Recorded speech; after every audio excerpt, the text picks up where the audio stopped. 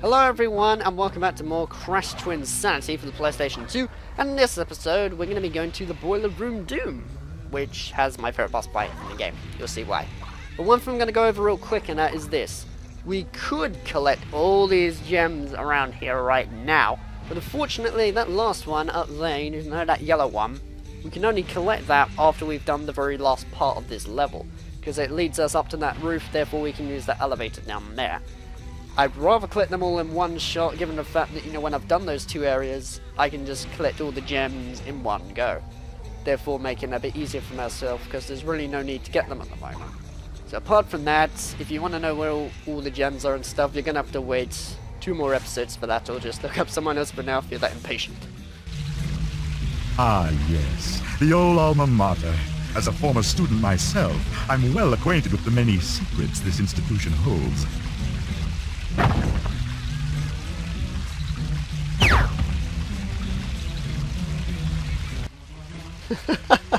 If it wasn't for Cortex, we would be screwed, I tell you. Apart from that though, this is, I thought the door wasn't going to open then. I was like, please don't tell me I have to just collect those gems. Apart from that though, if I... okay, apparently wants me to go further. This is the Boiler Room of Doom, which actually has a unused music clip, which is surprisingly is actually from Bit Coco. Even though it wasn't used for Bit Coco, they decided to use it for Boiler Room Doom. And it's simply titled Boiler Room Doom 2, this one, which I'm actually probably going to play for you in a minute through editing and things. But after we get into the area, of course, which is this part here. So at the moment, this is the original track going on, which sounds very atmospheric and very suitable to what's going on. But now I'm going to play you what the other one's going to sound like, which sounds blimmin' weird, I tell you.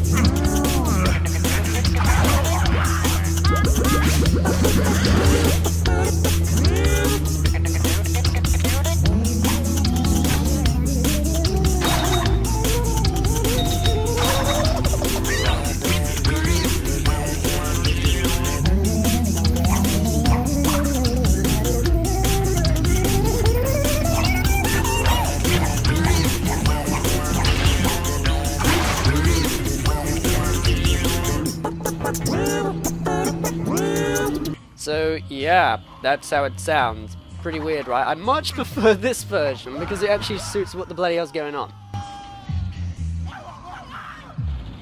I'm stuck! The greatest evil scientist in the world! Stuck in a pipe. How could things get any worse?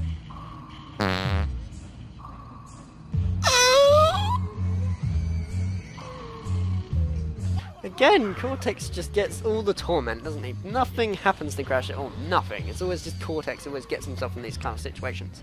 Technically, you could say he is the Tails of the Sonic the Hedgehog. Given the fact that in Sonic 2, Tails just literally dies 24/7. I was just pausing to see if I got the gem, which I did. Because I want to be certain that collecting the gems in this place can actually be a pain if you're not really that observant as to what the hell's going on. But new gameplay mechanic here again. What this does is we trap Cortex in this, then we have to basically put him through these pipes, and then just watch him hilariously just go through them all. I found this really fun. Some people may hate this gameplay mechanic. I love it, because it's just funny watching Cortex just go around the place, you know. Basically just making him look like a fool. Anyway, yeah, I think there's no gems in that bit. There's a particular part where I die. Yeah, as I was saying, there's a particular part where I actually have to be very careful, because there's a gem that lies pretty much virtually underneath it. Not the one at the beginning, but the one that we're going to come up to in a bit, actually, I believe. Although, sometimes the control on this bit can be a pain, so what I can suggest, really, is when you get to this bit, move the analog stick slowly forward, and then move the right one, or depending on what controller you're using, just slowly. So that way it just breaks it through a lot easier and things. And I believe the gem that I always seem to bloody miss, and I don't know why, is this blimmin' idiot right over here. I never think to actually jump down there in order to get that gem. I, for some reason, can get all the other ones, which are really out of place and pretty hard to reach, but not that simple one there that I have to fall down. That is really annoying, considering I have to backtrack in order to get it as well. Now, even though we have to step on these switches, we also have to hit these blue valves in order for him to go through. If you don't, it results as losing a life, because then you've killed Cortex, and therefore Crash can't really do anything but just stare at you. So that's kind of weird. What's that loop-de-loop that, what the, go down? Let me know, I thought he was going to get stuck then, and sometimes this can happen, I will admit. In this area, even if you do it right, but sometimes the programming can be a bit messed up, because Cortex can sometimes get stuck, which is a pain, really. And kind of unfair in a way. Plus, where's he come from? Oh, he comes from that pipe, fair enough. I just thought he falls from the air half the time. That's fine by me. But yeah, I really like this mechanic. It basically just shows what you can do with Cortex, you know? Also, he's not going to kill that rat, is he? You're going to kill it? Right, okay, fine. Cortex, what the... You going to kill him? Oh, fine, I'll have to do it myself. Fine. That's weird, usually he kills him in that. Oh well. Something new every day, I guess. How are you for gems? We've got 2 so far, that's fair enough. We're actually at halfway through the game. This game is pretty short. I mean, this is episode what? This is episode 8, and this is halfway through the game. So most likely the LP will have 18 episodes, I believe. Practically the same as Rayman 2. I guess Rayman 2 is quite a short game after all then. I mean, Rayman 2 isn't really the longest game ever. You can complete it in a whole couple of days. But other than that, Crash Twinsanity is more difficult than Rayman 2. I will admit, this game is pretty difficult for a Crash Bandicoot game. Compared to the other ones, anyway. Sometimes due to programming, or sometimes it's due to it actually being difficult in general, you know? Plus, thank goodness he actually walks towards that. Why didn't he do that before? Because I don't know if you noticed, but you know back there where I played Bit Coco in this level, which was going to be used for this level? I was trying to hit that exclamation box, but you have to be really precise on where to throw it, because he doesn't just walk to it. Like, you have to literally aim him at an accurate position in order to get it. Also, I like the scientific symbols here. That's quite a nice touch. There's kind of a flaw in that bit. I don't know why they decided to make that bit difficult, but they just did. Do not move forward in this bit, because you will get crushed by those two. I learnt that by experience, and that was a pain in the ass, I'll tell you. I do like the look of this area though, it's basically just a massive acid room. Why Dingodile is in here, God knows. It doesn't make any sense, considering Crash 3, where was he? In the frickin' North Pole or somewhere, you know, where blimmin' the penguin was. I also like the penguin, the fact that he just jumps on him when he dies as well. That's pretty cool. He even walks towards that gem. I guess he's just attracted to gems by the looks of it, I don't know. Cool. These things here. These things are annoying. You actually... Wow. What? What the... What is it doing? Glitches galore in this game. Glitches galore, I tell you. Not really anything that ruins the game, though. Alright, anyway. Let's just let you move this down, shall we? So that way we can see what else there is. Also, we have 2 gems left. Wow. This is going by really quick. We're only at 9 minutes, and we've already nearly completed this whole area. But now, time for the tricky part that not a lot of people like, but honestly I say deal with it, really. It's not really that bad. That's like how when you jump he waves his hands up just like before. I don't know, I'm easily amused by silly stuff like that. Amused? What the hell's a moose? It's like with a moose or something. I don't know if they meant for him to run there. For some reason he just continues to... Wow, what the hell? For some reason he just continues to run. I mean, look, he just continues to run, like, on it, while I'm trying to wait. I don't know why he does that, but still, that's weird. At least when you die, it doesn't load like crazy. I mean, it just kicks you straight back in, just like the original games, you know. But that bat had to be placed there, didn't it? What a jerkish place for a bat to be.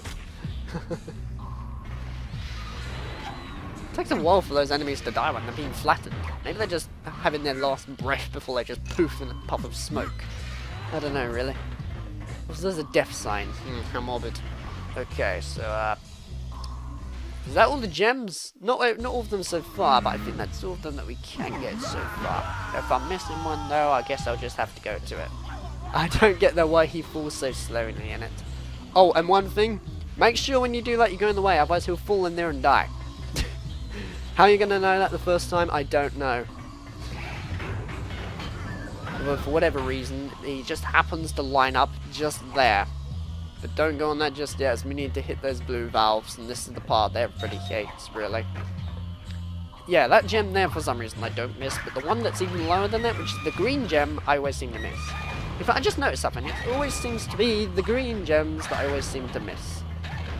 Not the other gems, it's always the green. It's either the green or the purple. The other ones are fine. The red ones I never really seem to miss or anything. Maybe there's like a pattern, like depending on what colour they are, that depends on the difficulty, does it?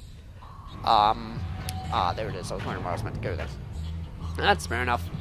So you have to go all the way up here in order to hit these blue valves. I don't mind this though, I really don't. It's a nice change of pace. Like, I like it when games have change in gameplay, you know, of like what's going on. Even if it involves vehicles, it's fine. A lot of people complain that Crash 3 has far too many vehicles. I don't mind them, I find them tons fun, really. Particularly the motorbikes.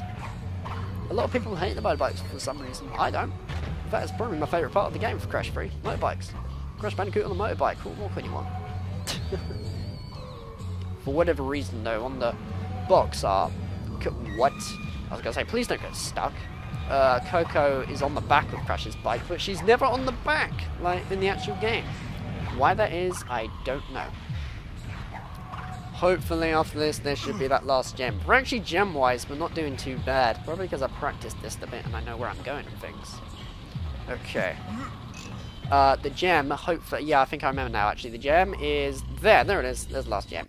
And is that all of them? Yeah, it is. Cool. So we're good for completion so far. That's not bad. And we're actually at 12 minutes. I actually thought this would take a lot longer. This part, though, is a pain for the first time. Mainly because there are so many blue valve switches to hit in this area in order to get past it. And if you miss even just one, that's it, you have to start again. Like, no issue there, really. You just have to do it all over again for the very beginning.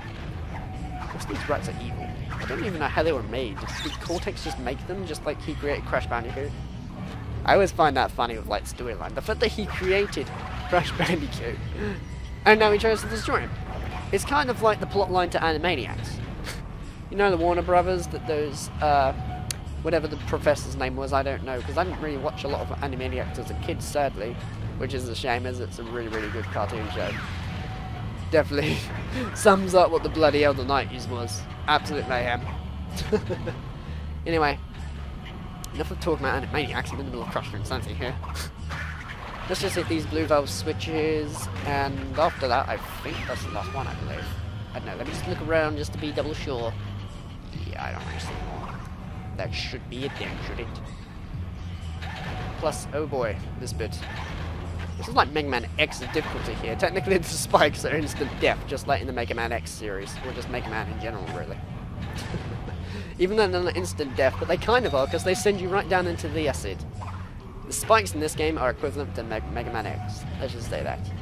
And now, let's just watch Cortex go through this long, long course of pipes.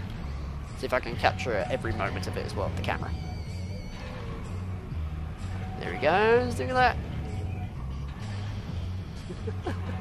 In a way, it reminds me of Sonic Spinball. I don't know why. Alright. Thankfully, though, I don't think these things flip over. If they do, then that's a pain. Plus, yeah, that's all the gems. We're good. I may have to keep doing that here and there, so I may have to pause the game and we'll see how many gems I got, just to be sure. As I just want to 100% this, just easily. Which doesn't appear to be happening, considering of how much I failed at the Rusty Walrus and, you know, the... what the... Wow, he was actually on top of the thing. That's different. That's weird. Apart from that, though, that's pretty much this whole level here. And now we're going to come across the best boss fight in the game ever. Really. I love this boss fight a lot. Mainly because 1, Dingodile, 2, challenge. And I love me a challenge.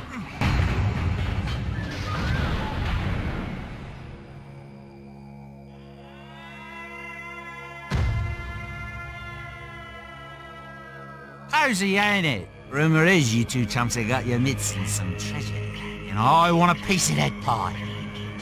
I have no idea what you just said.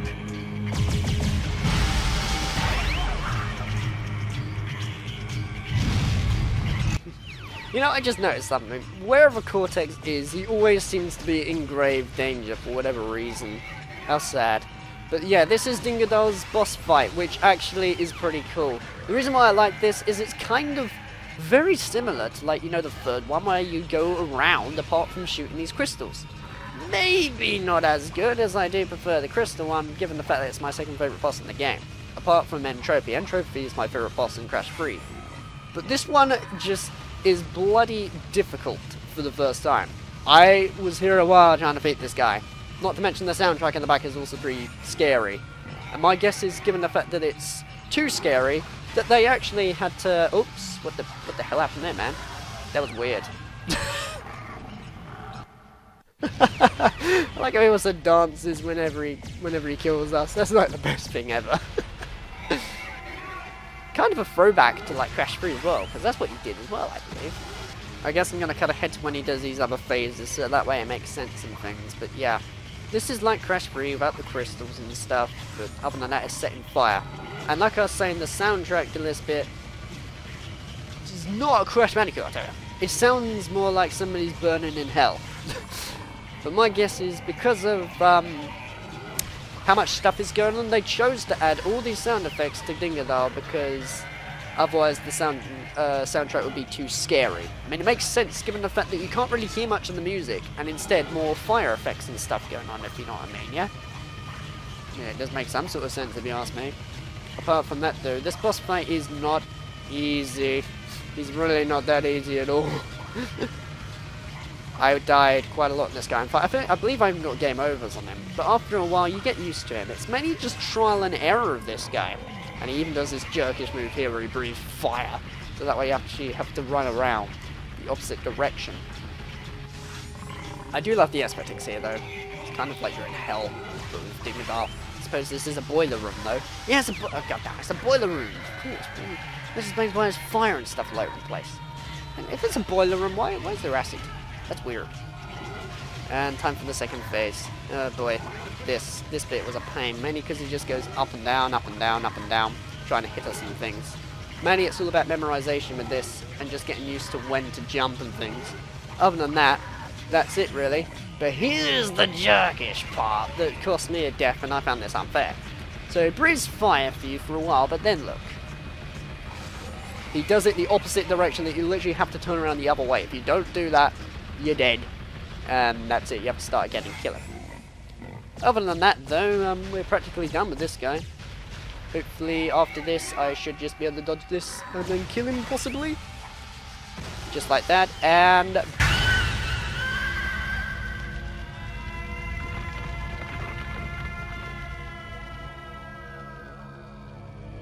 Again, missing sound effects, that's weird. Although, oh thank goodness they have a checkpoint here. If they didn't, that would be annoying because there's these rats up ahead. And I believe once I missed the checkpoint, got hit by a rat and I had to do the whole boss fight again. That was the most annoying thing of all time, I tell ya. But yeah, that's Dingy.